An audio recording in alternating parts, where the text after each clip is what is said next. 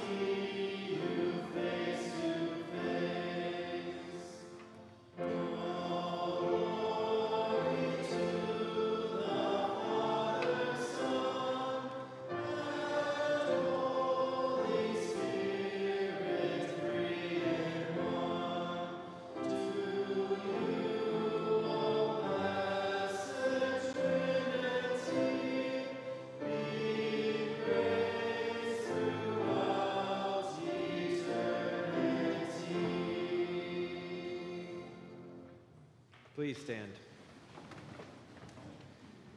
In the name of the Father, and of the Son, and of the Holy Spirit. Amen. The Lord said, "My spirit will not contend with man forever." O Lord, do not rebuke me in your anger, or discipline me in your wrath. Be merciful to me, Lord, for I am faint. O Lord, heal me, for my bones are in agony. Turn, O Lord, and deliver me. Save me because of your unfailing love. Jesus said to his disciples, "Receive the Holy Spirit. If you forgive anyone his sins, they are forgiven. If you do not forgive them, they are not forgiven." No one can enter the kingdom of God unless he is born of water and the Spirit. Flesh gives birth to flesh, but the Spirit gives birth to spirit. Now the Lord is the Spirit, and where the Spirit of the Lord is, there is freedom. Come, Holy Spirit, fill the hearts of your faithful people, and kindle in us the fire of your love. Alleluia. God invites us to come into his presence and worship him with humble and penitent hearts. Therefore, let us acknowledge our sinfulness and ask him to forgive us. Holy and merciful Father, I confess that I am by nature sinful and that I have disobeyed you in my thoughts, words, and actions. I have done what is evil, and failed to do what is good. For this I deserve your punishment, both now and in eternity. But I am truly sorry for my sins, and trusting in my Savior, Jesus Christ, I pray. Lord, have mercy on me, a sinner.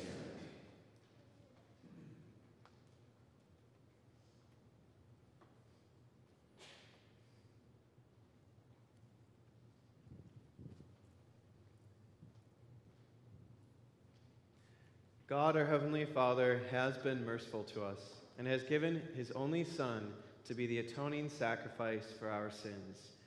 Therefore, as a called servant of Christ, and by his authority, I forgive you all your sins. In the name of the Father, and of the Son, and of the Holy Spirit. Amen. For all that we need in life, and for the wisdom to use all your gifts with gratitude and joy, hear our prayer, O Lord.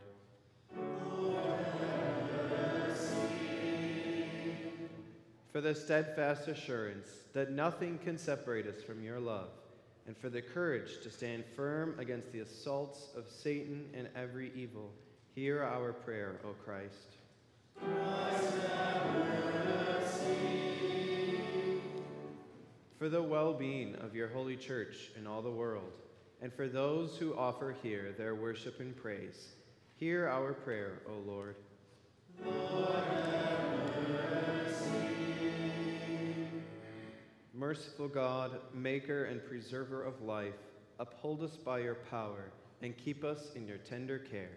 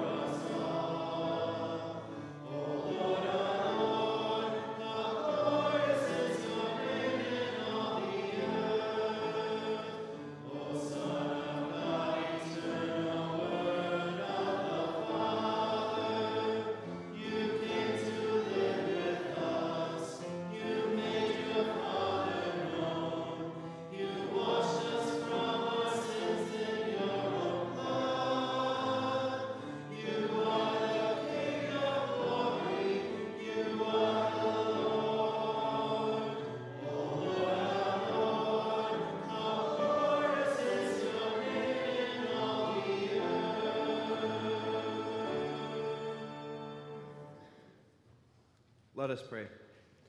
Holy Spirit, God and Lord, come to us this joyful day with your sevenfold gift of grace. Rekindle in our hearts the holy fire of your love, that in a true and living faith we may tell abroad the glory of our Savior Jesus Christ, who lives and reigns with you and the Father, one God, now and forever. Amen. You may be seated.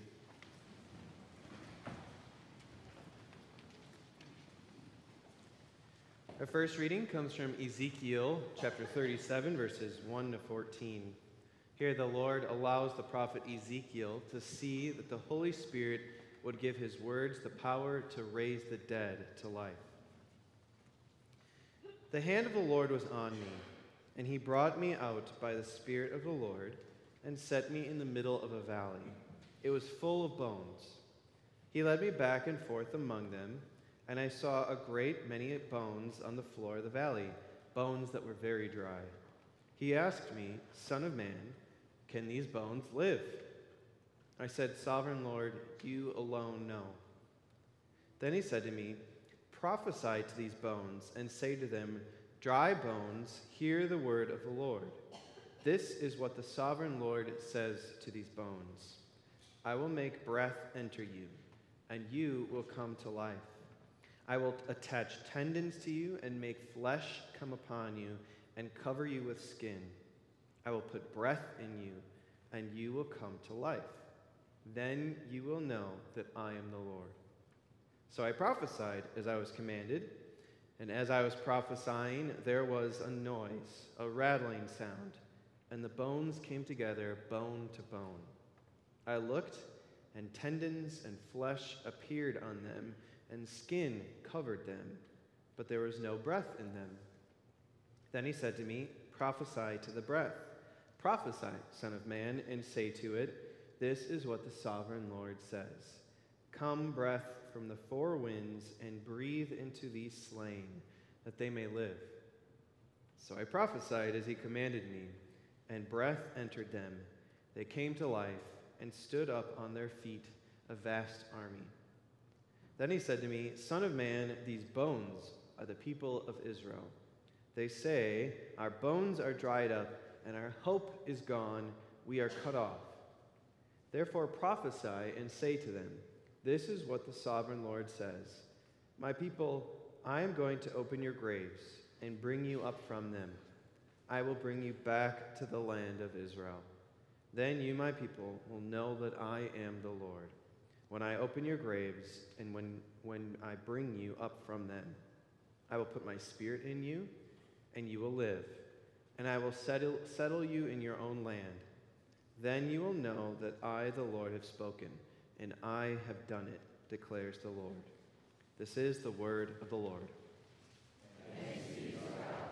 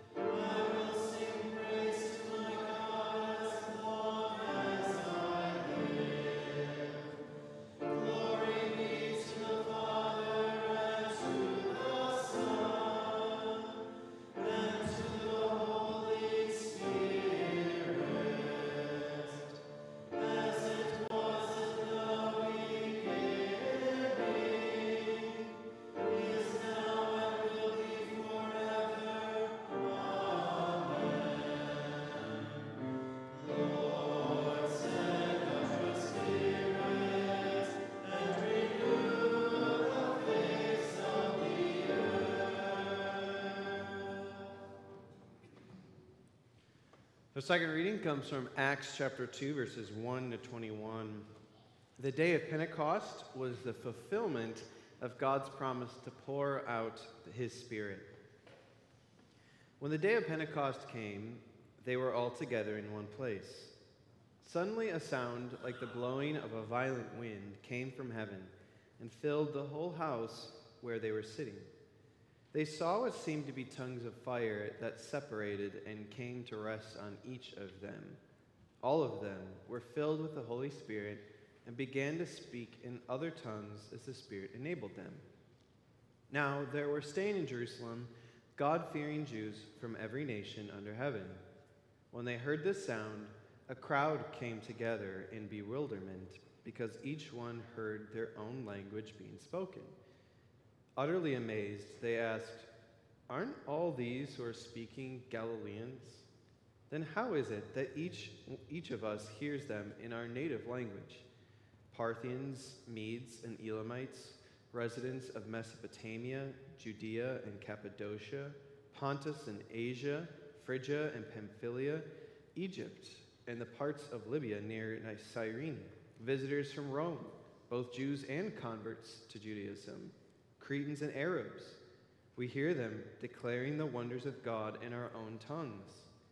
Amazed and perplexed, they asked one another, "What does this mean?"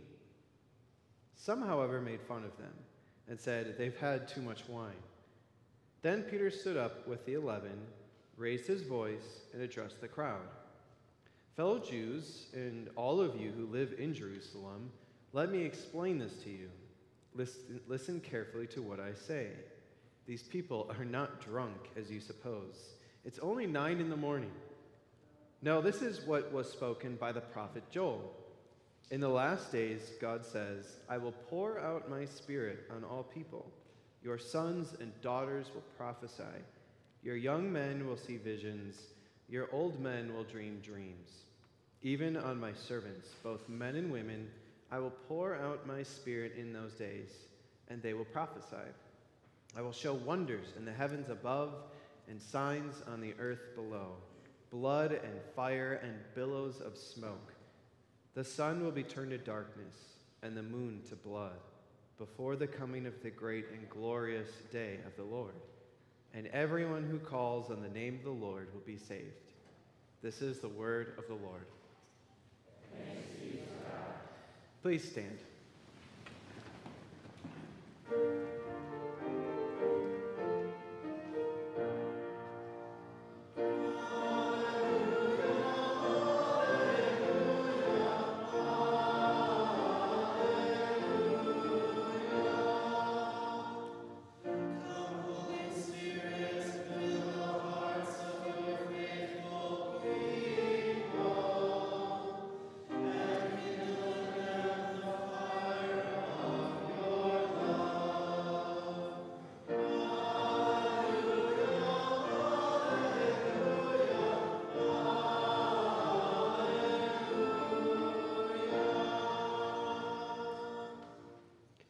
Our gospel comes from chapter 15 and also verse 16, or chapter 16. Here Jesus promised that he would not leave us alone, but he would send us the Holy Spirit of truth to give us the courage and power to testify to the world. "When the advocate comes, whom I will send to you from the Father, the Spirit of truth, who goes out from the Father, he will testify about me. And you also must testify, for you have been with me from the beginning. I did not tell you this from the beginning because I was with you, but now I am going to him who sent me. None of you asks me, 'Where are you going?' Rather, you are filled with grief because I have said these things. But very truly I tell you, it is for your good that I am going away. Unless I go away, the advocate will not come to you. But if I go, I will send him to you. When he comes, he will prove the world to be in the wrong about sin and righteousness and judgment. About sin, because people do not believe in me. About righteousness, because I am going to the Father, where you can see me no longer. And about judgment, because the prince of this world now stands condemned." This is the gospel of the Lord. Praise be to you, O Christ. You may be seated.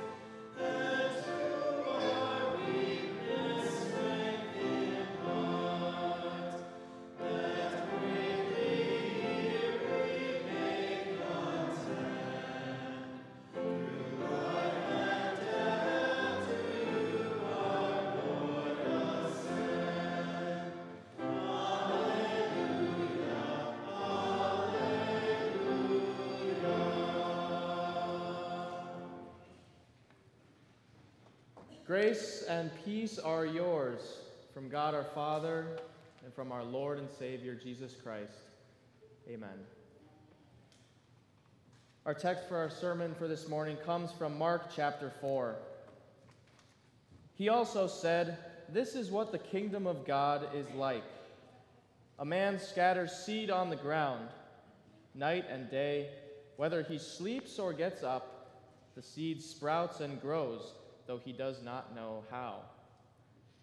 All by itself, the soil produces grain, first the stalk, then the head, then the full kernel in the head. And as soon as the grain is ripe, he puts the sickle to it, because the harvest has come." Again he said, "What shall we say the kingdom of God is like? Or what parable should we use to describe it? It is like a mustard seed, which is the smallest of all seeds on earth. Yet when planted, it grows and becomes the largest of all garden plants, with such big branches that the birds can perch in its shade." With many similar parables, Jesus spoke the word to them, as much as they could understand. He did not say anything to them without using a parable. But when he was alone with his own disciples, he explained everything. Dear brothers and sisters in Christ, what do you know about gardening? Maybe you feel like you know a lot.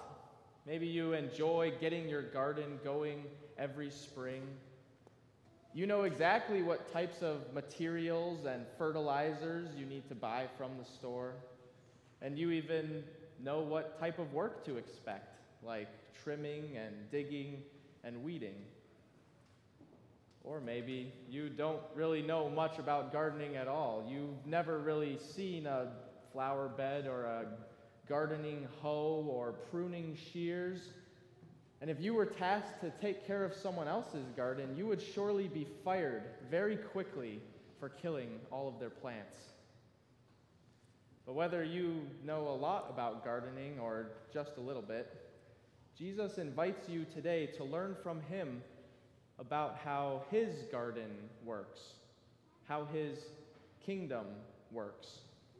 But instead of making sure that you know what a till is or how to weed a flower bed, Jesus just wants you to learn one important truth, and that is that God makes his kingdom grow. He's the one who does all the work, and those plants grow much larger than you might expect. Jesus' first parable explains how God's kingdom grows. Jesus says, "This is what the kingdom of God is like. A man scatters seed on the ground. Night and day, whether he sleeps or gets up, the seed sprouts and grows, though he does not know how." Here's the first lesson.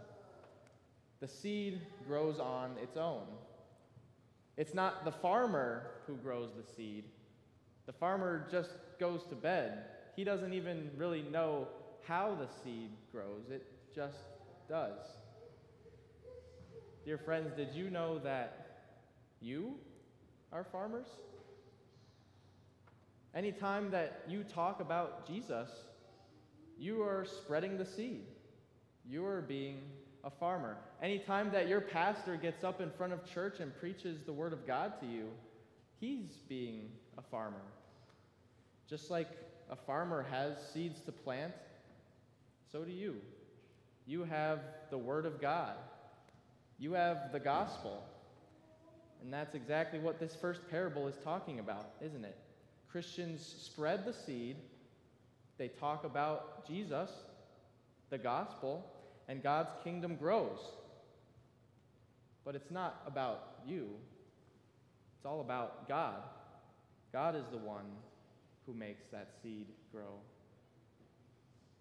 And aren't there so many times that you need to hear that?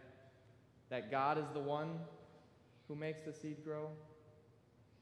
Maybe there was a time that you were just stressed out and you were afraid, weighed down with anxiety when you maybe wanted to say something about Jesus to someone.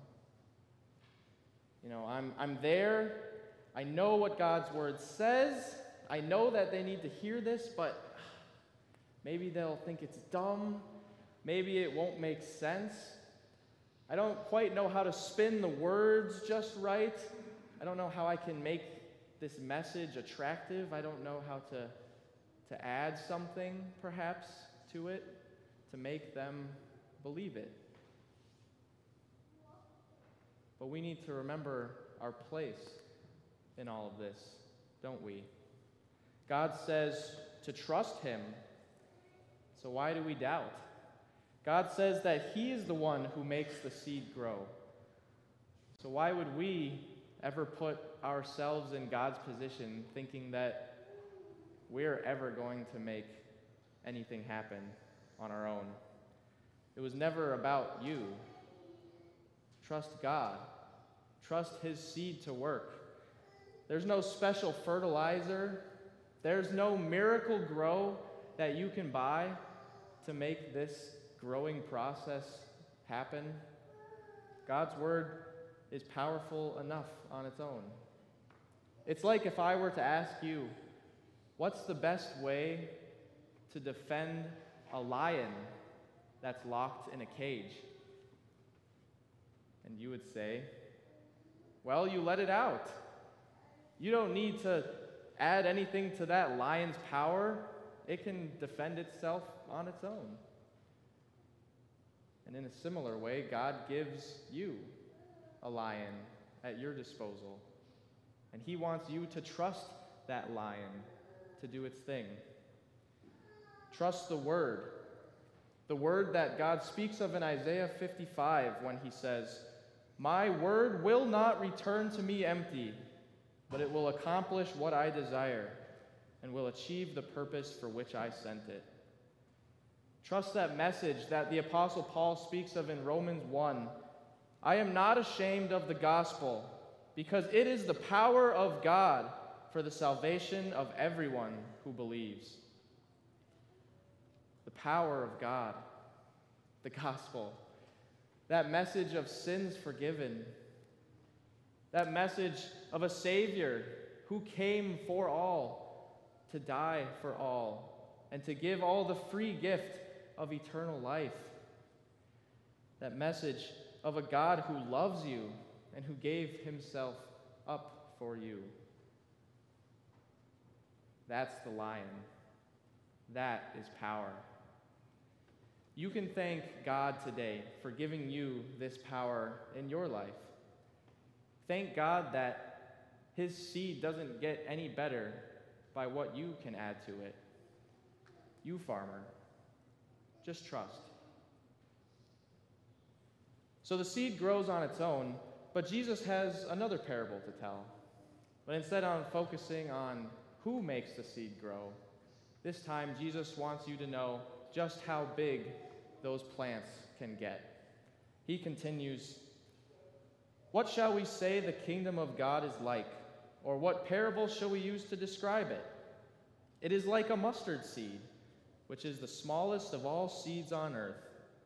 Yet when planted, it grows and becomes the largest of all garden plants, with such big branches that the birds can perch in its shade." I don't know if you've ever seen a mustard seed before, but they are in fact quite small. If you would scoop some mustard seed up and hold them in your hand, it would essentially look like you're just holding grains of sand in your hand. So how can something so small and so insignificant grow into something so big? They say some trees can even grow up to 20 feet tall, where you can just stand at its roots and look up, stand under the branches. But the Bible tells a number of stories that demonstrate this very thing. That big and significant things can come from small and ordinary beginnings. How about the prophet Jonah? Do you remember Jonah? God said to Jonah, "Go to Nineveh, that big capital city of Assyria, and you need to tell them that they are sinning and they need to repent for all the bad things they do." And so Jonah got afraid. This seemed like too big of a task. And he ran away, and he got swallowed by the big fish. And eventually he made his way to Nineveh, and he preached God's message. And it says that the entire city, from the greatest in power to the least, believed God. It said that they all put on sackcloth and repented. One man preaches to an entire city, and they all repent? Again, amazing. Or how about the day of Pentecost, like we heard in our second reading for today? The Holy Spirit makes himself visibly known with tongues of fire and a violent wind. People start talking in other languages. And when some people start to murmur about how maybe these men have just had too much to drink, Peter stands up, he addresses the crowd, he clears the air, tells them that they need to repent, and it says that 3,000 people repented and were baptized that day. 3,000 people. But that's what God's word can do. And we can even see some amazing things happening today, too, can't we? Who would have ever thought that that small group of Christians at the beginning of the New Testament church, about 120 people, who would have thought that they would have turned into what we know as Christianity today? Billions of Christians have lived since then. Or how about all the amazing work that our own synod is doing all around the world in places like Vietnam, South America, and Europe? But sometimes results seem a little hard to come by, don't they? You don't have to do too much digging to find Christianity critics out there who love to just point out all the numbers about how much Christianity is dwindling. For example, the Pew Research Center, in a recent survey, says that since the early 90s, the percentage of Americans who identify as Christian has dropped from 90% to 64%. And even in our own church body, pastor and teacher vacancies, churches and schools closing, these are all constant points of discussion, aren't they? Maybe you have even had some troubling times in your own past experiences that you can think of. And it's at times like those when it would be really easy to doubt God, wouldn't it? He says that the results will be great.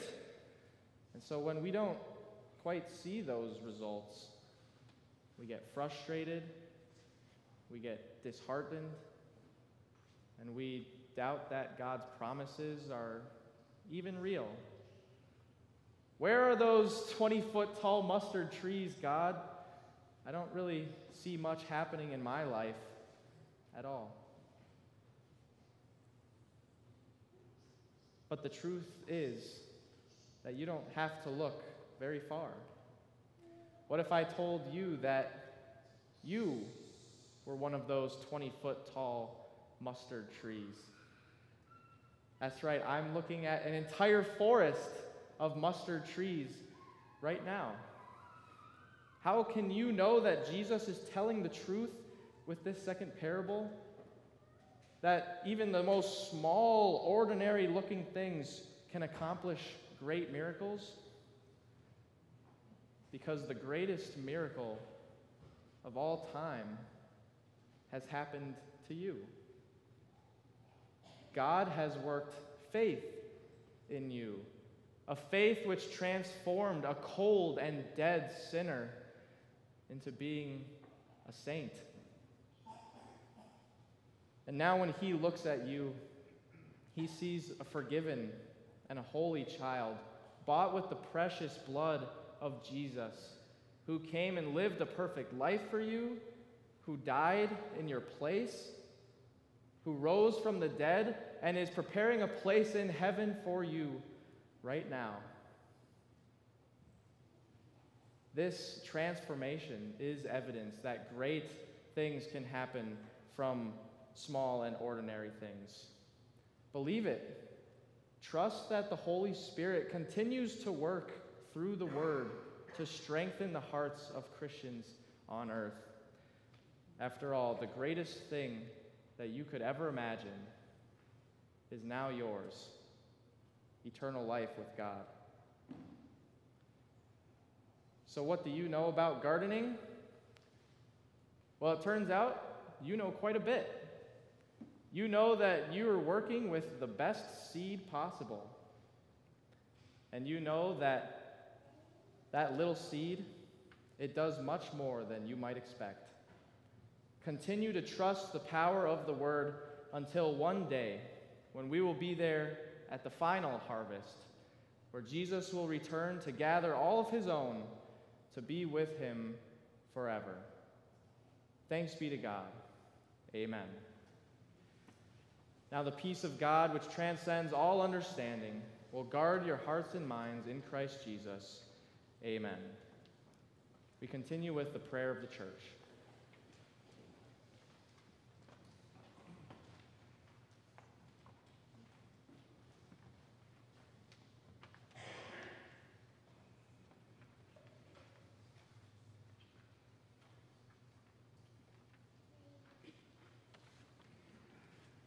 Praise to you, Holy Spirit. We worship you as the Lord and adore you as the giver of life. As you were present at the beginning of the world to give life to all created things, and as you enlightened and equipped the disciples on the day of Pentecost by the baptism of fire, so by the baptism of water with the Word, you made the light of faith shine in our hearts to know Jesus as our Lord. We confess, I believe that I cannot, by my own thinking or choosing, believe in Jesus Christ, my Lord, or come to him. But the Holy Spirit has called me by the gospel, enlightened me with his gifts, sanctified and kept me in the true faith. In the same way, he calls, gathers, enlightens, and sanctifies the whole Christian church on earth, and keeps it with Jesus Christ in the one true faith. Holy Spirit, Spirit of truth and source of all spiritual gifts, stand by us in the weakness of our sinful nature. Grant us a right understanding of the truths that Jesus taught. Give us strength to endure with patience whatever afflictions God may send into our lives. Help us, intercede for us, and train us that we may pray to the Father with boldness and confidence. Preserve us by the power of your word in our most holy faith as members of the church, the body of Jesus. In this Christian church, he daily and fully forgives all sins to me and all believers. Holy Spirit, you comfort and counsel us in every need. In dark and difficult days, strengthen our feeble hands, steady our weak knees, and encourage our fearful hearts. Today we especially pray for Rebecca Armin's mother, Ellen, who is in the hospital with health difficulties and may need to go into hospice care. Bless the medical staff and all supporting staff who attend to Rebecca's mother. Grant wisdom and peace for her family as difficult decisions need to be made. We also pray in thanksgiving with Charlie and Sandy Eads and Paul and Susan Gorel, who are celebrating wedding anniversaries. We give you thanks, Lord, as they celebrate their anniversaries. By your grace, they have come this far, and by your grace, they move forward together. Sustain and defend them through all trials and temptations. As they enjoy your gift of marriage, help them to love each other with selflessness and service. May they continue to find comfort in your presence, strength through your promises, and perseverance because of your faithfulness. We also pray for those who were assigned from Martin Luther College to be teachers and staff ministers in our schools and congregations. Also, we pray for those who will be assigned from Wisconsin Lutheran Seminary this week to serve as pastors. Ascended Savior, Lord of the Church, hear our prayer for all whom you call into the public ministry. Satisfy them with your rich and heavenly gifts. Cause your people to honor and respect them in their calling, and to support them as those whom your Holy Spirit has made stewards of your word and sacraments. Prosper their teaching and preaching of your word among us, so that we may grow in faith, wisdom, and good works. And support us with the promise that in your final creative act, you will raise up our bodies so that together with all believers, we may see and enjoy the glorious return of Jesus Christ. On the last day, he will raise me and all the dead and give eternal life to me and all believers in Christ. This is most certainly true. Amen. Hear us, Lord, as we pray in silence.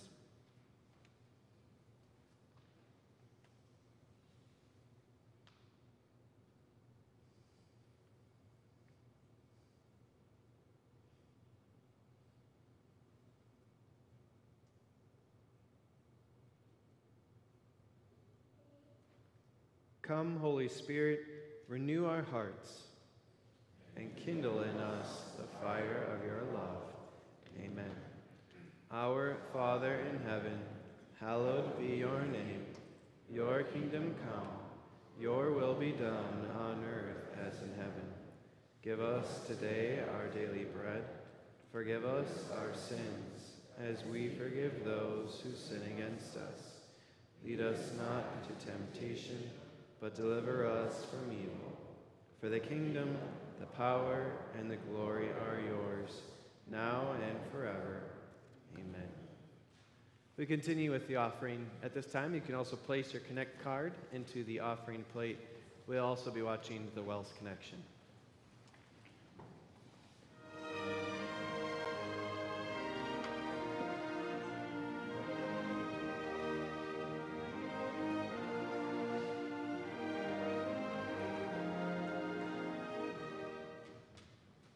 Hi, I'm Wells President Mark Schrader. By God's grace, enrollment at our 28 area Lutheran high schools is up across our synod. With that comes exciting opportunities, especially considering a good portion of that growth is from unchurched families. Here's the story of one of those families. Hi, Eve. Welcome to Kettle Moraine Lutheran High School. Hi, nice to meet you. So great to have you here. Thanks. When Eve Mankey was considering a high school for her daughter, it was important to her and her husband, Joel, to find a school with traditional Christian values. We had started in a public school, and then after seeing what is taught in public schools, we decided to go to a private school. After a simple Google search, Kettle Moraine Lutheran High School in Jackson, Wisconsin was the first school on Eve's list to tour, and it quickly became the only school they visited. I thought this would be such a great setting to have our kids in because they would be learning academics, which is super important, but they would also be getting the values that we thought were so important for them to get reinforced pretty much every day at Kettle. So we go around the corner here. The Mankeys were so impacted by Kettle Moraine Lutheran High School that they relocated to the area so that their children could attend. They were already looking to make a move, as Joel had recently lost his job due to COVID, and the area around Kettle Moraine Lutheran High School seemed like the right place for them. We felt comfortable and confident that Kettle would be teaching them the things that they should be learning and that they wouldn't be sneaking in stuff that we were not comfortable with. The first thing that people typically say is, man, people are really nice around here. And obviously that is a takeoff from the work that we do and the belief that we have in our Savior. It's the character that we teach, that we expect from one another. And people are drawn to that. When they see people living differently than the world around them, they're drawn to that safe, loving place. Please keep this in mind with everything that you do. As a result, Kettle Moraine Lutheran High School has been experiencing growth in its enrollment, averaging 17 new students per year for the last decade. And this growth isn't unique to Kettle.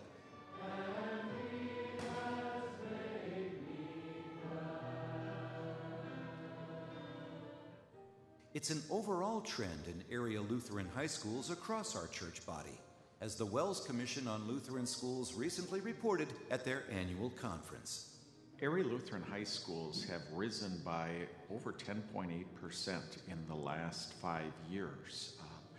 We have just seen a growth of both Wells members and members of the community who in the past maybe didn't value a secondary Christian education as much as they do today.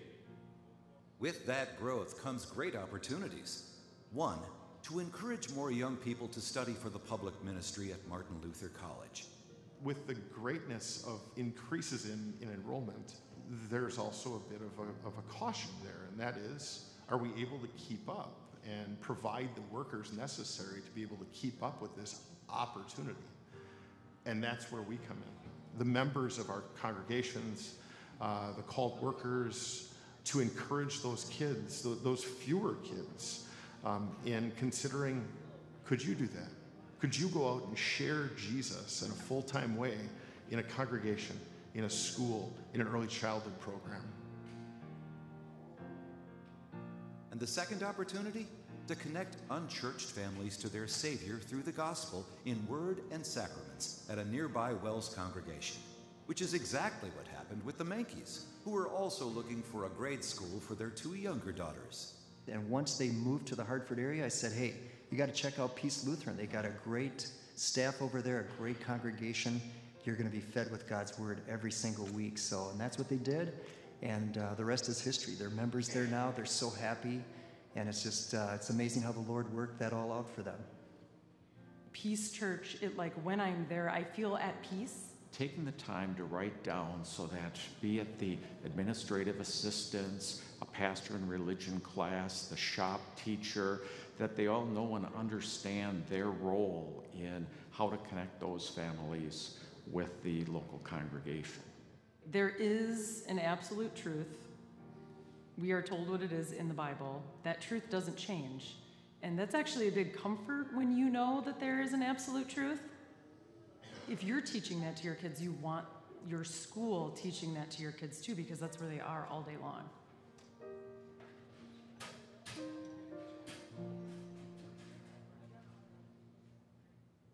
The Mankey story is one where we can see God's gracious plan unfolding right in front of us, working by His Spirit through Christ's gospel, shared by an area Lutheran high school and its people.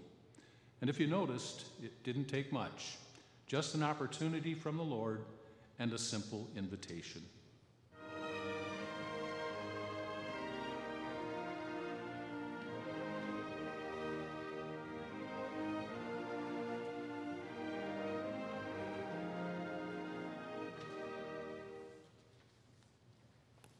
Please stand. The Lord be with you. And also with you. Lift up your hearts. We lift them up to the Lord. Let us give thanks to the Lord our God. It is right to give Him thanks and praise. It is truly good and right that we should give thanks to you, Almighty Father, through Jesus Christ our Lord, who on this day kept His promise and poured out the Holy Spirit to empower His church to proclaim the gospel in all the world. Therefore, with all the saints on earth and hosts of heaven, we praise your holy name and join their glorious song.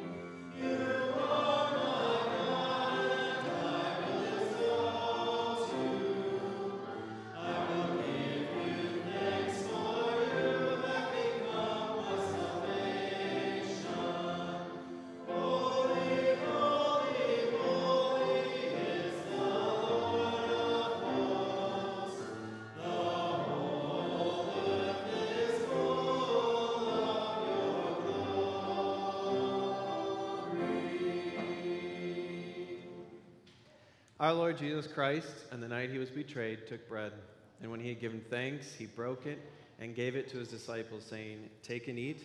This is my body, which is given for you. Do this in remembrance of me. Then he took the cup, gave thanks, and gave it to them, saying, Drink from it, all of you. This is my blood of the new covenant, which is poured out for you for the forgiveness of sins. Do this whenever you drink it in remembrance of me. The peace of the Lord be with you always.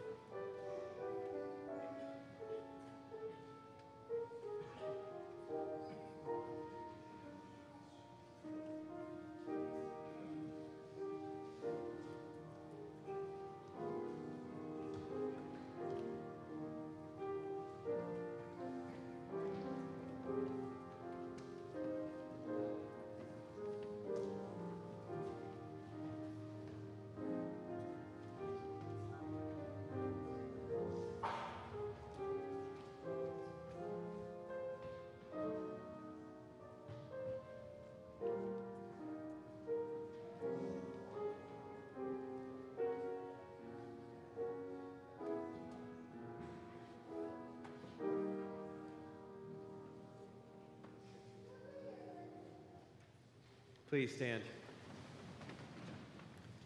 This true body and blood strengthen you and preserve you until life everlasting. Go in peace, your sins are forgiven.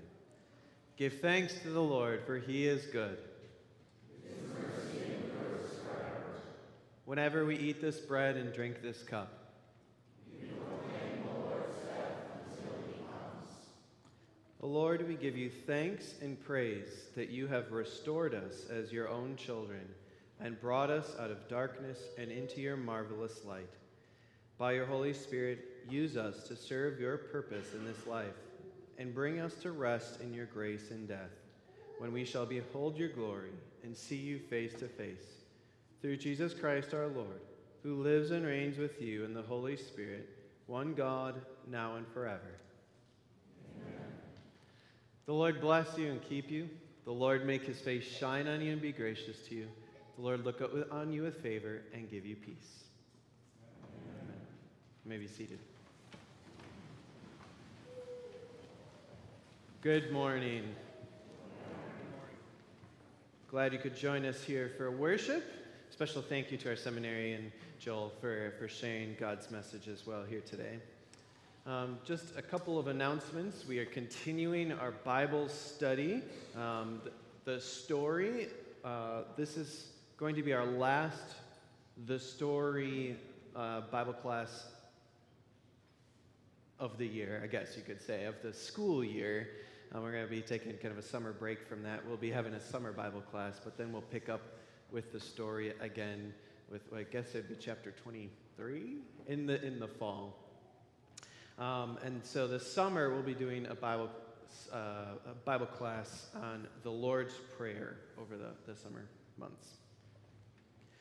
Speaking of summer, we are going to be having our summer Bible camp. You may know of it as Vacation Bible School. The registration is open for not only for those attending, but also for those volunteering. And we need lots of help in order to get this thing running efficiently and well. We need lots of help. So if you could please register, that would be so amazing, because we still are in desperate need of some assistance with that. So you can register right with, if you just want to use your QR code, or I think you can also go through the St. John's website. The service times are going to be changing over the next couple of weeks. So special weekend, next weekend, Memorial Day weekend, there are no there's not a Saturday service or Monday service, sort of that like just Sunday. And then the week after, June 2nd, there'll be Sunday services, and then that's when we start for the summer, the Monday night service at 6:30. So no Saturday night services during the summer. Yesterday, kind of as was mentioned briefly in the Wells Connection, but yesterday was Martin Luther College's assignment and call day. And we at St. John's received one graduate. Well, I guess it wasn't a graduate. It was a reassignment, maybe is how we might describe it. So Michaela Zabel, she was already here for 2 years, but her husband went vicaring last year. That's his intern year during the seminary year. So she went along with him, and now she's back in the Milwaukee area, so we get her for one more year. So we are excited to have that. And along the same line, as was mentioned in the Wells Connection, and with the assignment day and call day, we still need teachers and pastors. So if you know kids or anybody, even a second career person, might be interested in becoming a pastor or teacher, let them know. I went to Kettle Moraine Lutheran High School in Jackson, and it was some of my teachers in high school and my Latin teacher who said that maybe I should consider going into the ministry. So that was sort of the reason. So you never know the impact that you might have in encouraging someone to go into the ministry. Yeah, here I am. And then finally, this is just a note that Sam Zacharias' funeral is today. The visitation is from 3 to 5, and then the actual funeral service will be at 5 o'clock tonight. I believe that's all I have. God's blessings on the rest of your day as we celebrate the impact that God has made in our lives, and that we get to share that as well with the people in our lives. Have a great day.